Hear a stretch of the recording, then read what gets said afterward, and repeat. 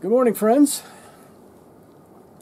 I'll be doing the introduction to this video inside because, as you can see, it's a cold and windy day here in Quartzsite, Arizona.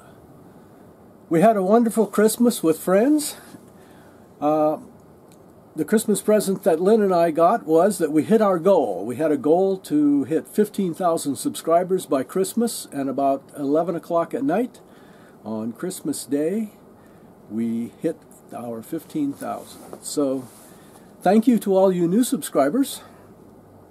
If you haven't watched a lot of my videos, a lot of them are about our retired life in Mexico, and we love answering questions about how that works, or is it safe or is it not safe, or can you buy property or can you not buy property? Can you own property? How much is health care? How much is the cost of living? What does food cost? Are the restaurants any good? And the questions go on, and I've answered most of them in videos in the past, and I am so happy to have those kinds of questions to answer in my videos. So leave them in the comments if you've got questions about living and retiring in Mexico. I always say I started this channel because I have stories to tell, and the name of the channel, of course, JC Travel Stories. I just wanted it to be JC Stories, but I think that was taken or something, so it's JC Travel Stories. But it isn't always about traveling. Mostly it's just about Lynn and I and letting you peek in on our life. I say to people I started the channel because I ran out of audience. All of my friends and relatives have heard all of my stories so many times that they either get bored or they start correcting me, which is actually kind of fun sometimes. And if you watch some of my videos from the past, you'll see what I'm talking about. Lynn and I enjoy having you peek in on our lives. That's really what the channel is about in the end. And we enjoy good health, despite those reminders of what age bracket we're in. We have good friends, whether we're at home in Mexico or on the road like we are now with friends that we know in the travel and RV lifestyle. We have beautiful places to go and to visit, and we live in a beautiful place in Mexico, and of course when we're traveling we get to see beautiful things. And we have toys. And I think I listed those in the order of what we would consider important in life: health, friends, beauty. What was the fourth one? What was the fourth one, Lynn? See, she didn't listen to me either. That's why I need a new audience. Whatever it was, you remember what it was. I don't. Toys. Because it's the least important. That's why I would forget it. Toys. Toys are fun, but they're not important.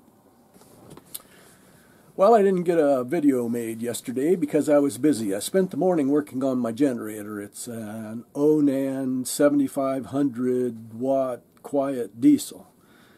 And there are some wires in there that come off of the control board every once in a while.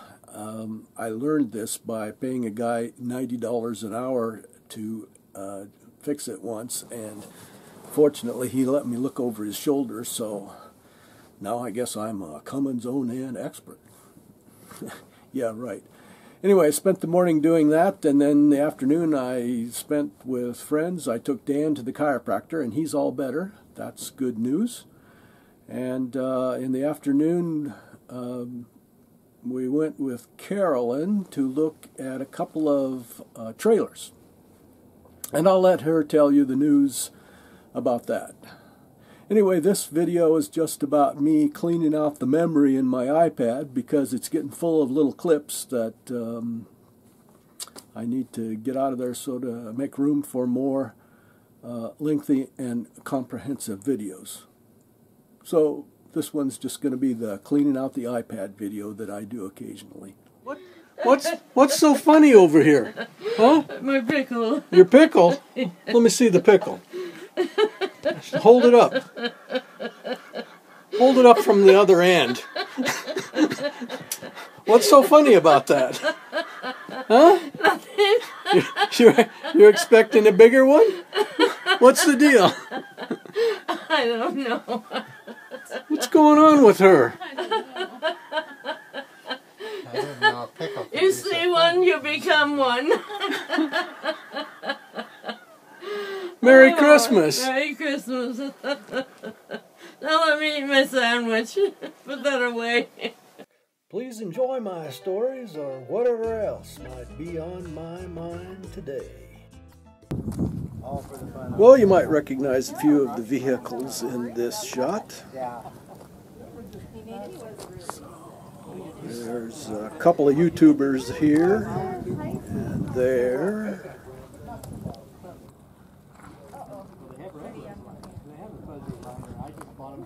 So, do any of Santa's helpers know how to fix the knife valve on my black tank? Do what? Sorry, I have to plead ignorance. I don't even know what that is. Lucky you. So, what I'm going to say when I do the voiceover, though, is I have a question for you. You have a little garden going there. Yep. Is it organic if you water it with beer? I don't know. I haven't watered it. Ever. As you know, the government is shut down, and this is what the garbage looks like here at La Posa South because it hasn't been emptied for days. So if I'm telling stories about the cats we've had, do you have any stories about some cat in particular named Nikki? Nikki. We had 2 black cats that were pretty much raised together. Caiaphas was the smart one, and Nikki was, well, kind of a dim bulb. And Nikki used to get into my brother's stereo equipment, the wires mostly, and the television wires, all the wires that are always sticking out from machinery. And my brother just couldn't stand it when Nikki would get back there and be pulling and tugging on strings and stuff, and he'd take Nikki out away from the wires, and he'd stand him in the corner and say, now you're going to sit there and don't you look around for 5 minutes. And that poor cat had no clue. His face in the corner? It has his nose right in the corner, and Rick's holding his head, you know, just like this, so he can't turn it. And that cat is determined he's going to turn his head. He's going to get out of the corner. But and I was just absolutely cracking up, but I couldn't let him see that, or I'd be in another corner. Yeah, I know I haven't shaved today. But I have a story about Nikki, too. Nikki was a clumsy cat. He wasn't anything like cat-like. He would walk across the carpeting, and we had another rug on top of the carpeting. He would trip on the rug and fall on his chin. One day, and we've got floor-to-ceiling windows from the living room out into the backyard, and one day I noticed that Nikki is sneaking on a butterfly like cats sneak. So he's sneaking, and he's about, I don't know, 3 foot from the butterfly, who's sitting on the grass, flapping its wings, and I smack the window. Nikki jumps straight up in the air about 3 feet, does a flip, and comes down. Cats always land on their feet, right? Nope, not Nikki. Landed flat on his back. Come to think of it, Nikki's the one who used to get on the roof every night. That's right. Outside the part of the house, there was a chimney. We had a fireplace, and the chimney kind of had like stair steps of bricks going up the side, so he could jump up about maybe 4 or 5 feet and then take stair steps and get to the roof. And every night, not This didn't happen once. This didn't happen twice. This happened nearly every night. Nicky would go up on the roof and he couldn't get down. So he'd be over by the sliding glass doors at the patio. Mew, mew. He couldn't get down off the roof. And we're in bed. Yeah. We're in bed. Yeah, and we're like in bed. We weren't married. Should we say that?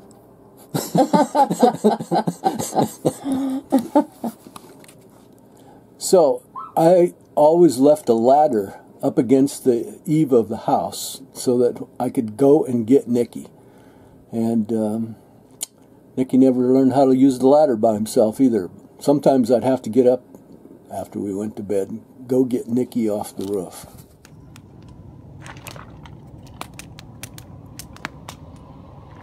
You are my sunshine, my only sunshine. You make me happy when skies are gray. You'll never know, dear, how much I love you. Please don't take my sunshine away. Why do we like the sunsets in Arizona? This is why.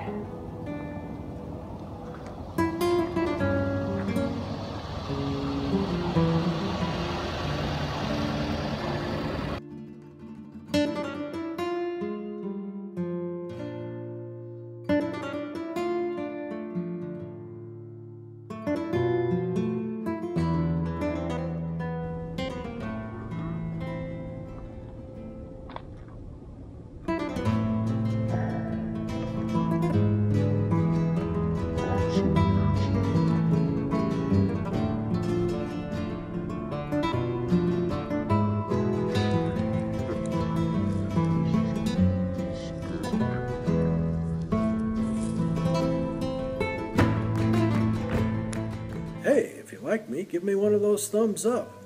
And please subscribe and hit that little bell so you know when I post next. Please share me with your friends on social media. Thank you for watching. I hope you enjoyed what was on my mind today.